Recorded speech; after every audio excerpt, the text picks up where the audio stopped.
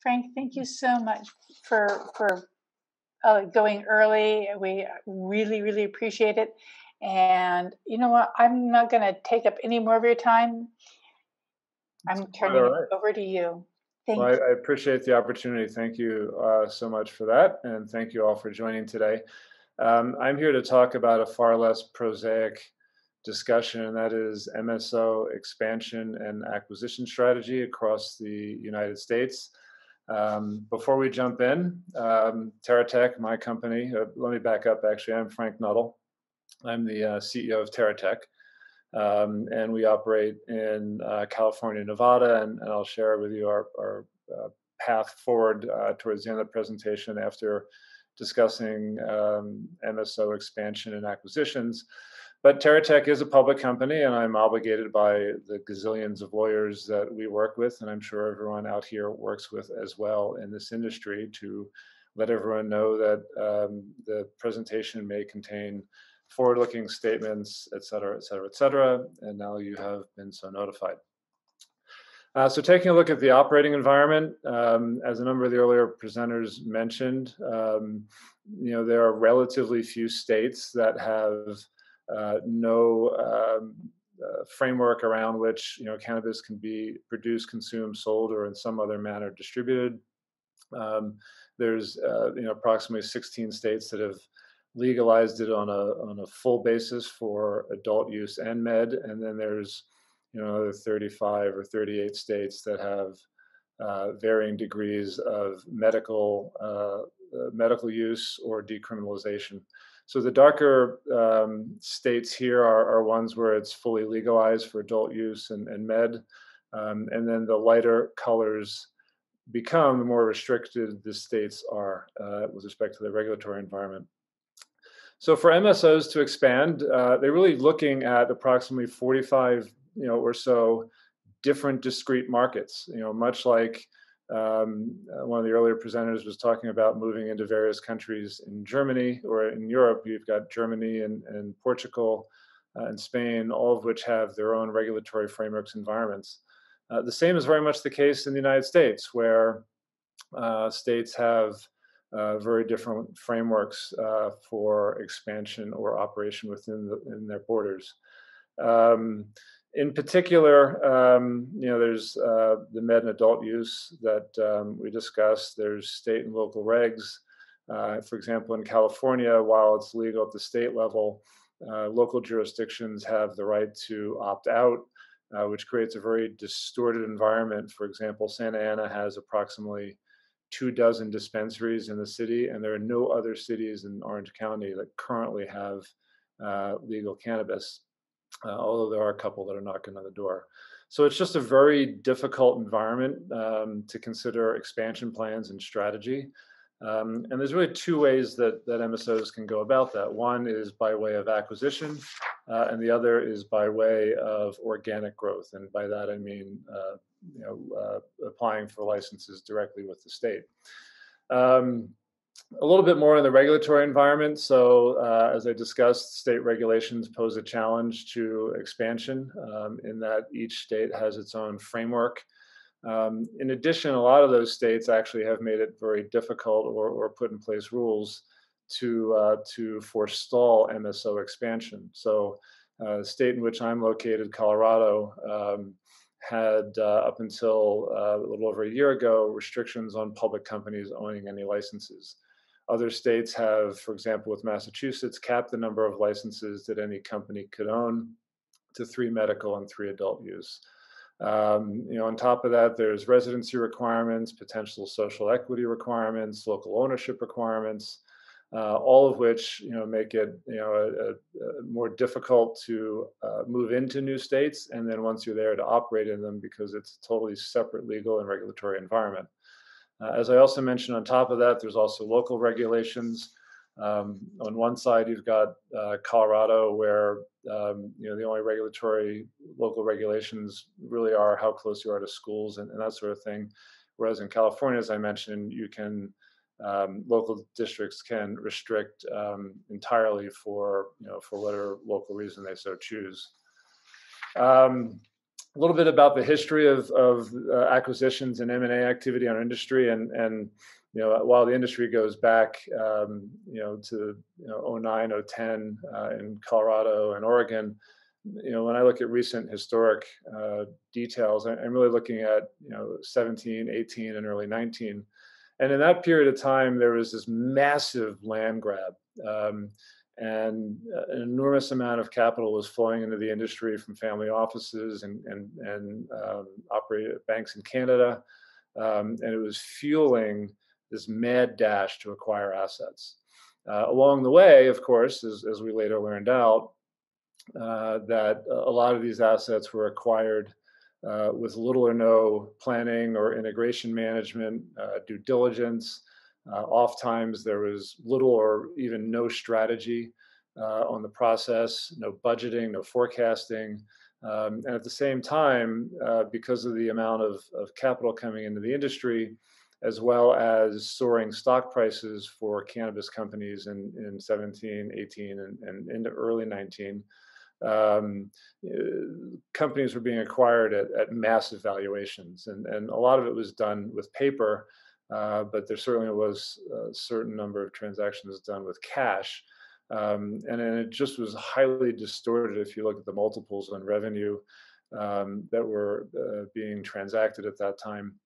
And note I didn't put multiples of EBITDA or earnings because, frankly, A, there wasn't a lot of that, and B, there was no attention paid to it. Moving forward into the mid 19 or late 19 through much of 2020, the industry experienced a massive capital crunch, declining asset values, declining stock prices. Led to all kinds of restructurings, consolidations, and really a very similar situation, for those who recall it, to the dot-com bust in the early aughts.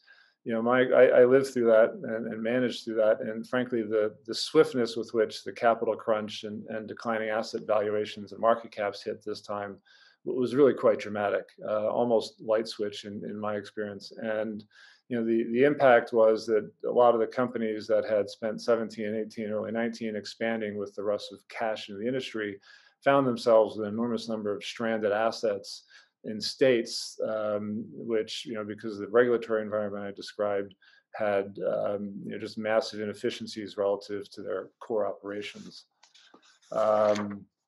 So moving on, thanks to my friends at Viridian Capital and former colleagues, I spent part of 2020 doing restructuring work with Viridian. So they've got an extraordinary database of M&A and financing activity in the industry. And you can see here a little bit graphically what I was referring to, where in 19, we were looking at, an average of probably 7 to 10 or 7 to 9 M&A transactions per week in our industry. And that's across all different aspects, whether it's cultivation or dispensaries or whatnot.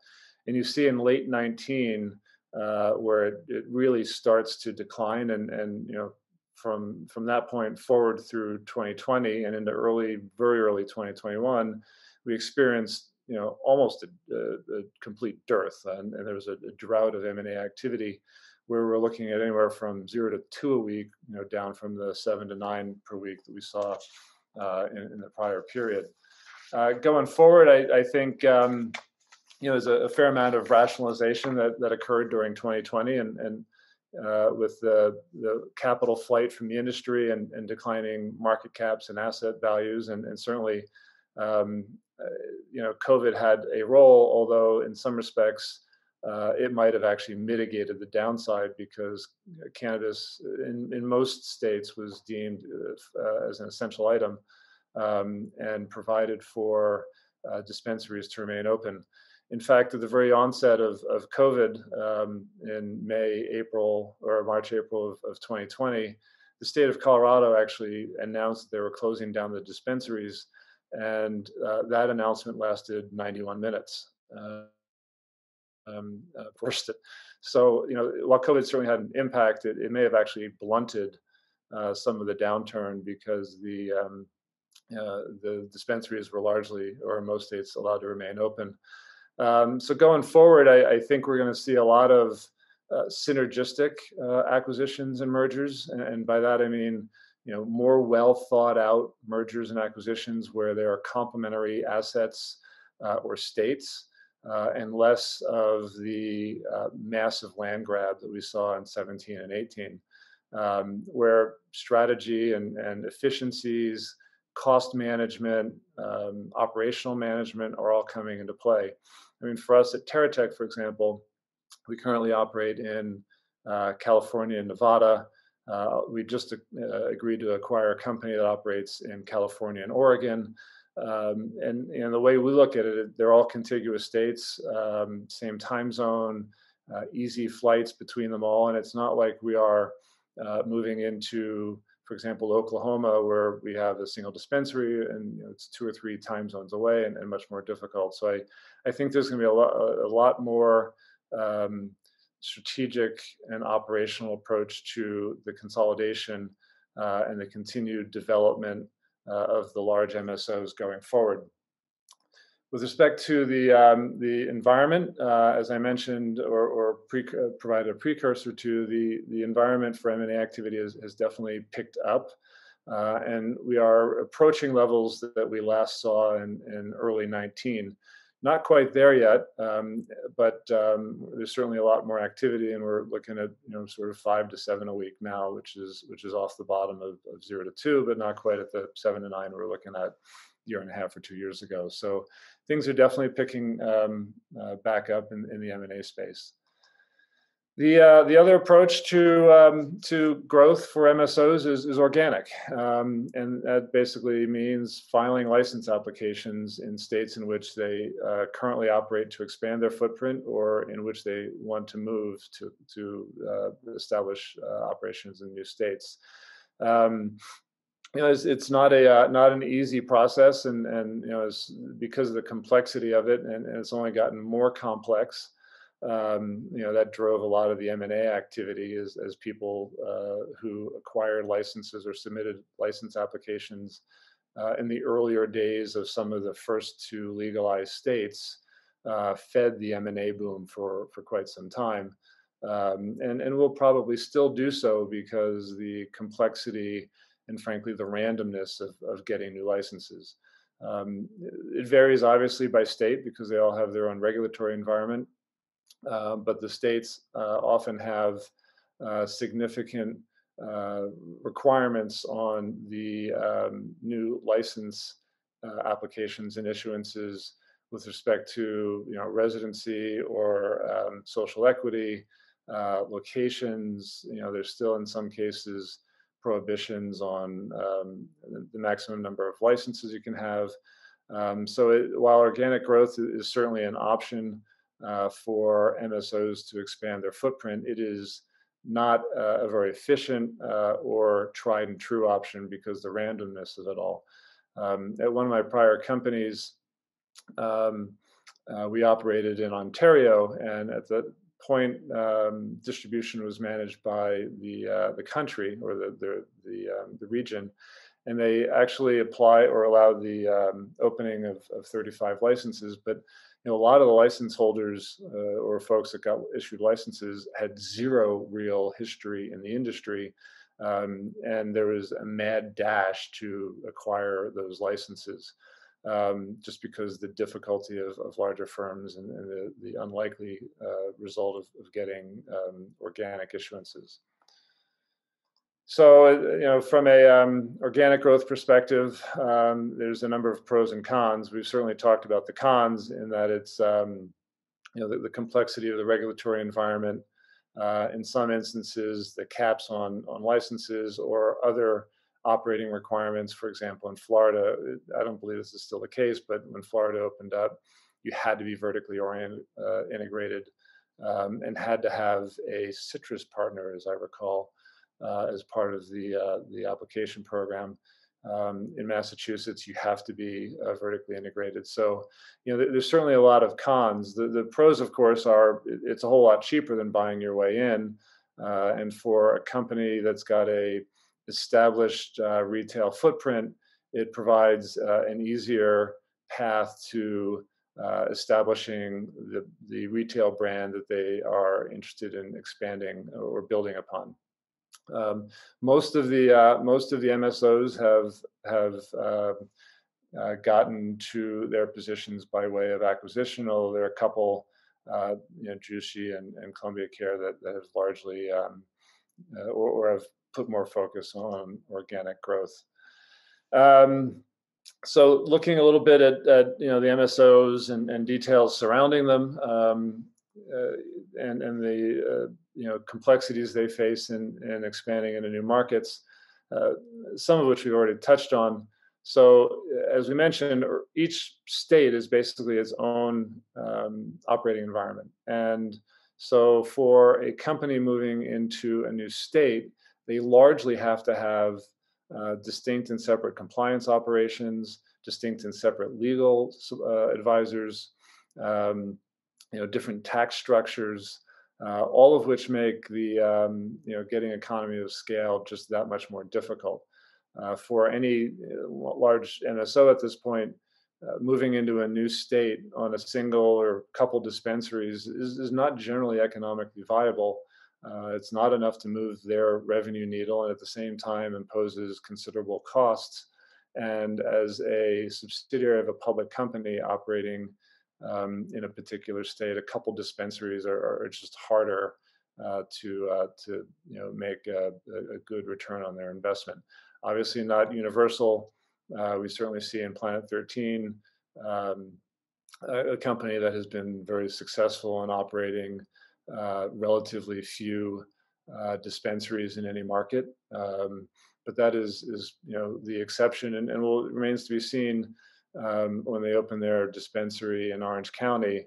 In Santa Ana, amongst the 24 or so other dispensaries, just how much market share they're going to be able to pull in, and will have the same scope that they see in their Vegas operation.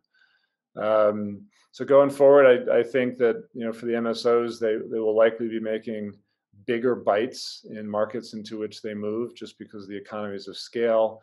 Also, the integration initiative is easier to do one large integration versus a handful of small ones um, as they move into new states. Just taking a look at some of the big MSOs, we have a list here of the top 7. Some of the basic metrics. Curaleaf is the largest with respect to the number of states in which they operate. They also are the largest on a revenue basis. So they are clearly one of the leaders in the industry, and all the rest of these are operating in 7 or more states. Truliev's a bit of a unique example in that they're roughly the same size as Curaleaf, in a third of the number of states, but they have such a very deep penetration in the Florida market that which is a very sizable market in and of itself, that they have just a very large scope there. Turning a little bit to where we think Terra Tech fits in, and our strategy and approach towards our expansion and how we see that, I'd like to set forth of those 7 large MSOs, what their current operations are in California. And I guess the best way to put it is it's patchwork at best and very light. In a state like the size of California, which is the largest market in the U.S. and could well be the largest cannabis market in the world, the 7 largest MSOs operating in the United States have essentially little or no footprint. TerraSend is probably the largest, with 1 cultivation and 5 dispensaries, and that's in a state where the regulatory framework is more accommodating than in many other states. Is a very large market and has approximately 650 dispensary licenses. So of the 7 largest MSOs, they have essentially no penetration into the California market. You might ask why that is. So the California market is a very odd market in which to operate. At a state level, there's an open and broad regulatory framework that's supportive of the industry. But as we've discussed, there's a certain number of layers of additional regulations, whether it's the county or at the municipality level, that compound that. And even more problematic is frankly, California has such a very long history of illicit operations and a tax framework that is among the higher of all the adult use states in the country, putting a burden on the legal operations. So there's a history of illicit operations. The state has not been historically very good at managing illegal operations, and at the same time has taxed more heavily legal operations than many other states. This has made it a bit more challenging to operate in California. But at the same time, I will note that it does appear that the winds are starting to change. The California regulatory group is starting to recognize that, and I don't know why it took so long, that by not cracking down on illicit operations and overtaxing legal operations, that in some respects they're also hurting their own tax revenues. So there are movements in California now to ramp up the initiative to close down illicit operations. And in a lot of municipalities are looking at reducing the tax environment for various aspects of the legal operation. Just one sort of sidebar on that. There's about 650 legal dispensaries in California. There's really no understanding of how many illicit dispensaries there are, but it is believed that it is well in excess of the number of legal ones, notwithstanding the opportunity to go down to the proverbial street corner, all in a state more than potentially any other in the country, where outdoor cultivation is particularly easy and profitable. So turning a little bit more directly to Terra Tech, so we currently operate, as I mentioned, in California and Nevada. We have at the moment 2 dispensary and 2 cultivation operations. Are in the process of opening our 3rd cultivation operation in California, 2nd California, 3rd overall, as well as a mixed-use facility in Santa Ana that will house dispensary, cultivation, processing, and manufacturing. In addition, I mentioned we entered an agreement recently to acquire Unrivaled. They operate in California and Oregon. They are one of the largest, if not the largest, distribution networks in the 2 states, and they distribute their own brands as well as third-party brands. Chief among their own brands is Corova, which is an old line storied brand in the West Coast, and in addition, we have Cabana, a high-end boutique brand, and Sticks, a little bit more of a lower shelf mass market brand. So we entered an agreement to acquire Unrivaled and anticipate closing that in early June, which will provide us with distribution, as I mentioned, in California and Oregon, distribution hubs in both states, specifically Northern California, Southern California, and Portland. A dispensary currently operating in Santa Ana, another one opening in Los Angeles, as well as launching direct-to-consumer delivery in Oregon in the very near future.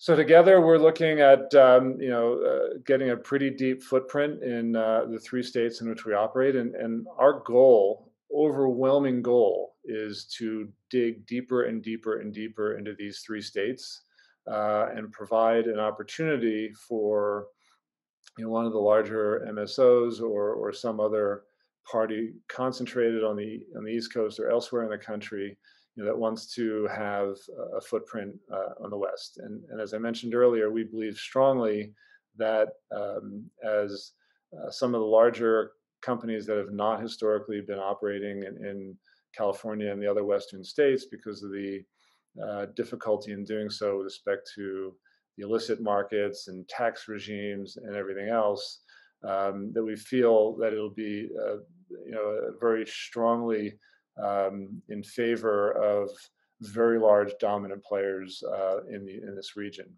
So wrapping it all up, I think it's our overriding goal and strategy is to build a fully comprehensive business in these three states, encompassing dispensaries, manufacturing, brands, cultivation, delivery, and distribution, and provide an opportunity for either a merger or some sort of outright acquisition at some future point that really wants to make a big play in our markets. Where our expansion plans in these states are largely follow the M&A strategy, where we're looking to bolt on complementary businesses with a focus on dispensaries and products addressing aspects of the industry we don't have much exposure to or don't have significant exposure to extend the brands we are bringing on board from Unrivaled into the Nevada market using our cultivation processing joint venture as a stepping stone. One of the things we joke about in the office is so many people have fled California for Nevada because of the tax environment that the Corova brand already has pretty strong name recognition in the Nevada market. So that's a big part of our expansion strategy, is to bring the brands into Nevada, acquire complementary businesses in each of the three states, and just build a very formidable, deep market leading company amongst those, the Pacific Southwest. Additionally, the Corova brand name, as I mentioned, is an old and storied brand name. We're currently licensing it. It should be Arizona and Oklahoma, and are looking for other, especially Western states to roll out that license. So that's sort of the prepared remarks I have for today. I'm certainly happy to have conversation offline or answer any questions that anyone may have.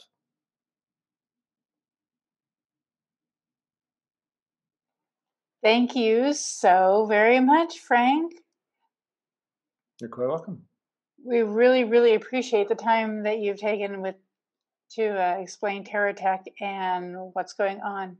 So I actually do have a question for you. Sure. If you would be okay with going ahead and closing out your presentation at this time, which would be great. Yay, we get to see you now, not just your prezzo. And I'd like to know, what advice do you have for companies looking to be acquired now? Oh, that's a beauty. Pretty open-ended. As I mentioned, we entered an agreement to acquire Unrivaled, and we have a pipeline of 24 or more active conversations going on at various stages. And the industry has evolved quite a bit in the last couple of years, especially where more folks from outside the industry have decided it's okay, myself included, to actually come into the industry, and that it was a safe enough environment in which to operate. But with that said, I'm finding a lot of companies who still lack the appropriate governance, controls, and processes, and operating management, and financial and accounting management that really would help in the M&A process. In situations where we're having discussions with companies that don't have good process controls, financial and accounting resources, it's a much more difficult conversation. It's a much more difficult transaction to enact. So from my perspective, spending most of my career outside in tech and only coming into the industry a few years ago, the biggest thing I would say is frankly having their house in order. And that means legal compliance, regulatory compliance, process controls, accounting, and finance. Thank you, thank you, thank you. So since you came from a completely different industry, did Terra Tech choose you? Or how did you, Sure. tell us the story, please. Sure. I was in 18 and 19, I had moved into operating roles in cannabis companies, first as CFO and later as Chief Strategy Officer. The second company we sold to Item 9 Labs, following which as I mentioned, joined Viridian as a consultant for a while doing restructuring plans. For Terra Tech, we have some very supportive investors, but they had carried the company, I might say, for quite some time through the ups and downs. And frankly, there were some difficult decisions that were made, and Terra Tech really needed the lenders and investors really wanted some new leadership.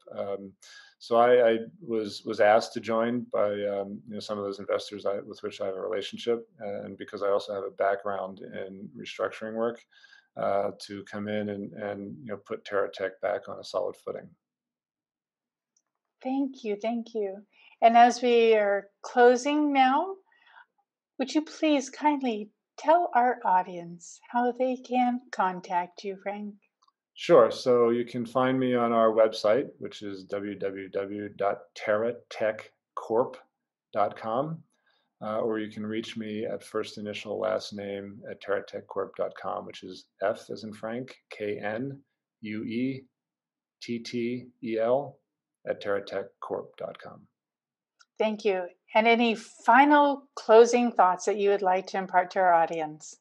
No, I just want to thank you for the opportunity to present today and share our thoughts on the MSO market and M&A and expansion opportunities, and wish you all a remainder of a good weekend.